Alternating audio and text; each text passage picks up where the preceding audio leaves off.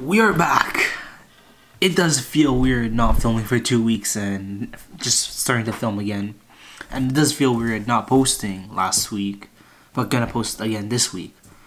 But besides the point, I'm back and I got a good review for you guys today.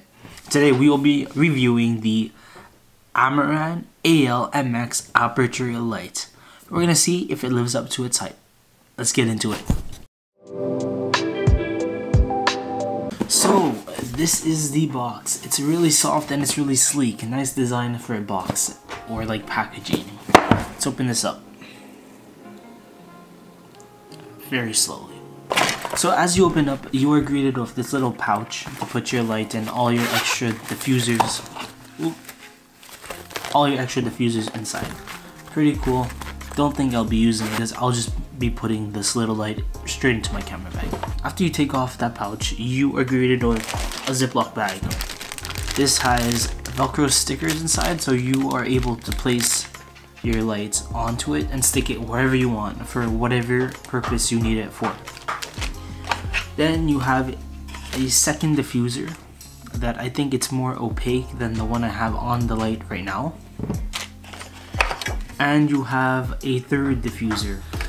Note that don't throw this out. I had no clue this was a diffuser and I thought it was just part of like, I don't even know. I just didn't think it was a diffuser, so I threw it out. And I checked the manual and realized that it's actually a diffuser. So good thing I didn't actually throw it out. I took it out of my garbage. Then you have the little, manuals. Don't need that. You got your wire to plug in to charge your nice, beautiful light. And 2 elastics. And then the beautiful, portable, small LED light. This thing, it's insane how good it is. It's crazy, like it's literally a powerhouse. Don't be fooled by how small it is, because this thing is really strong. Like, it's crazy. Oh, and before I forget, this little attachment to attach the light onto your camera. I had no clue this came with it, and I was really not down to buy one of these to attach to my camera because I didn't think it came with it. Then I opened the box and I realized it comes with it, so I'm really happy that this came with it. I got scared that it didn't. And that's it for the box. That's everything inside the box. So now let's talk about the light. Okay, so now for the light itself.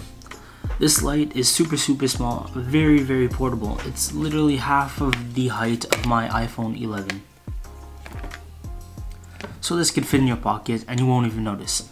It feels really good when you hold it. It feels really sleek and really clean. I guess that's a word, or I guess that's a saying. But the only thing is that it's heavier than the iPhone 11. It's pretty heavy. It's made out of aluminum all the way around. It's compact of 128 LEDs. That's a lot. And because it's compact with that many LEDs, it's gonna shoot out a ton of lights. And that's what it does. So on the top of the lights, you have all your controls. You have the warm control, the cold control, the CCT, which means I think color, temperature, and then you have dim. So you get this switch between those two. And then you have the battery life. That doesn't show the percentage, it shows how much battery there is left by 4 little dots.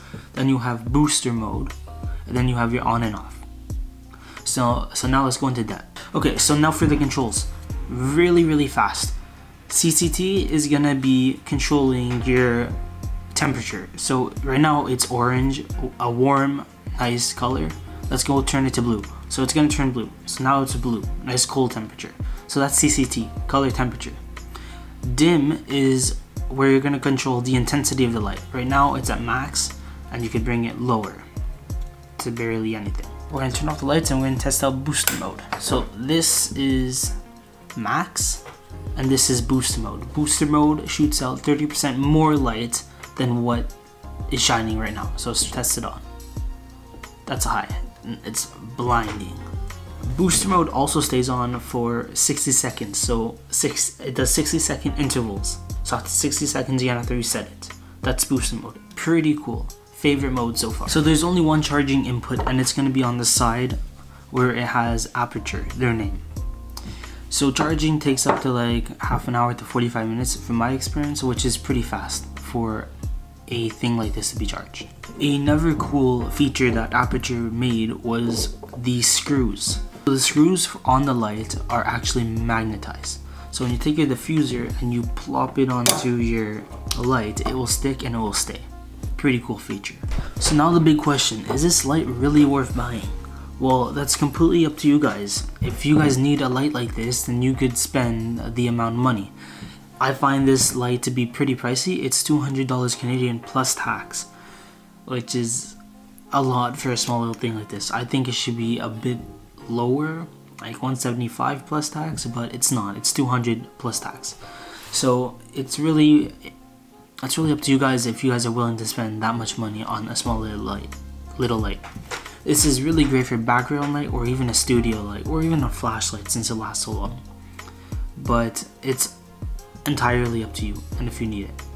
And that is it for me today, guys. That was my review on the Amaran AL-MX Aputure light. I do believe that this light lives up to the hype, and it's a very, very strong, powerful light.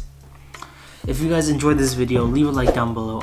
I appreciate the likes. The likes also show YouTube that you guys like my content, so it will push my content out more. While you're down there, comment and subscribe for more content like this. I will see you guys in the next one. Peace.